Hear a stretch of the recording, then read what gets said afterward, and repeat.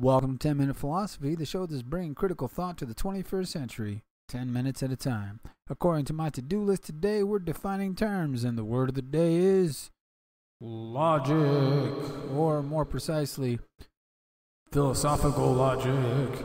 Now, this is kind of a tricky one because philosophical logic's not like some kind of monolithic category. It's more like an approach to assessing truth claims that's used a number of different strategies over the centuries. And so it'd probably be better to call it logics. Or logici? Logicuses? Okay, well, since the plural of logic is annoying, we're just going to go with philosophical logic. Moving on. Philosophical logic is defined by P.F. Strawson of Oxford as the proper elucidation of those notions that are indispensable for the proper characterization of rational thought and its contents, notions like those of... What the... Okay. This is going to be a tough episode. I think we're going to need to break this one up into more than one episode. So we'll call this episode Logic Part 1. All right. So let's start off with just plain Jane, vanilla-flavored Western Aristotelian logic. I know. All the logic fanboys out there are going to be like, what? Aristotle? All the hip Vulcans know that bullying's been the scene for a century. And, of course, all the post-colonial theorists are going to be like, yo, man, what about Mozi in China, or Nagarjuna in Buddhism, or the Nayavashishkians, or the Anikantians? Way to perpetuate the myth that the West invented reason. All right. Yeah, I get it. Seriously. But we have to start somewhere, so just step off and let me get my toga on, all right?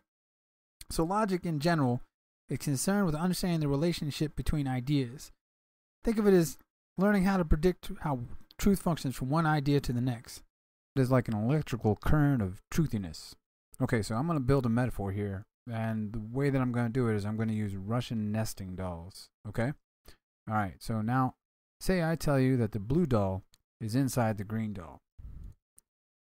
And we'll call that statement number 1. Then I tell you that the green doll is inside the red doll, and we'll call that statement number 2.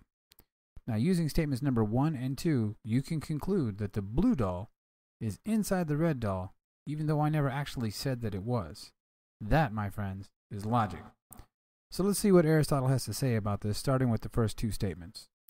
The truth function of these 2 statements is given to us by what Aristotle would call an immediate inference. It works like this.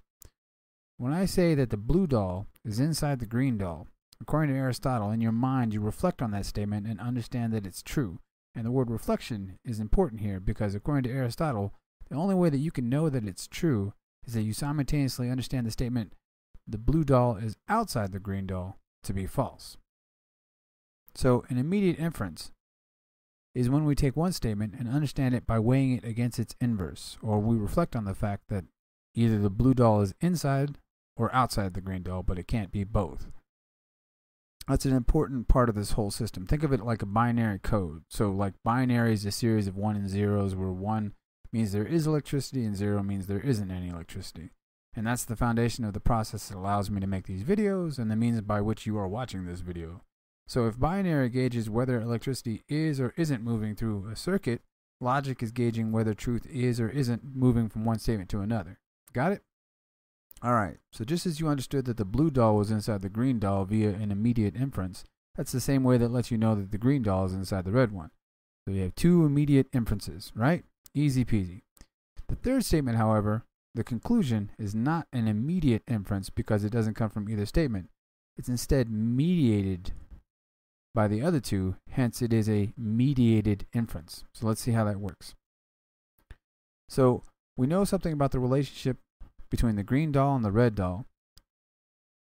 And we know something about the relationship between the blue doll and the green doll. And we use that using that information, we can understand the relationship between the red doll and the blue one because that relationship is mediated by the green doll. Right? Okay, so now let's move past these metaphors and go from nesting dolls to statements about the world. And it gets a little bit messy at this point because, well, language is just kind of a crazy thing. So let's start by looking at the difference between subjective and objective statements. This isn't as nice as I'd like it, but it's a good starting point. All right, so a subjective statement would be something like, John Green's eyes are dreamy, while an objective statement would be something like, John Green exists. the truth of the first one is contingent on a number of things, like if you're seeing him in the right light and what your opinion of dreaminess is and things like that. The truth of the second statement is given to us via an immediate inference. He either exists or he doesn't. Another important feature of language that logicians often overlook is the difference between performative and informative communication. Now, if I say 2 plus 2 equals 4, that's just a piece of information. It's either true or false. That's informative. But an equally important feature of human language is how it's said or how it's performed. So let's look at the performative side. Take the sentence, I didn't say she stole the money. Now, if I look at it in solely informative terms, it's pretty cut and dry. Either I did or I didn't say it. But I can say that sentence in at least 5 different ways and convey a different meaning each time based on an accent. So I could say, I didn't say she stole the money. Or, I didn't say she stole the money. I didn't say she stole the money. I didn't say she stole the money. I didn't say she stole the money, right? Now, anyone who's had a conversation with someone between the ages of 13 to 18 can tell you that this is an incredibly important part of human communication. Now, logicians couldn't even touch this feature of language until the 20th century when Ludwig Wittgenstein developed his theory of language games. Now, and while his contribution is very valuable, logic still has a long way to go when it comes to covering this gap between informative and performative. But we'll just put that on the shelf for now. So finally, let's think of statements as descriptive or declarative. Descriptive in this sense means subjective, like, this is a lovely shade of green, whereas a declarative statement would mean green is on the screen, which is simply true or false.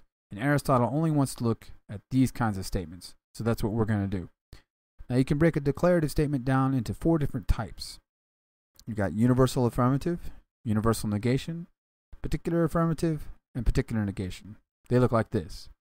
All X are Y. No X are Y. Some X are Y. And some X are not Y. Alright, so we've got all the green dolls are inside the red doll. That would be statement number 1. Then no green doll is inside the red doll. That would be statement number 2. And as we said earlier, both of these can't be true. So they're said to be a contradiction or contrary to each other.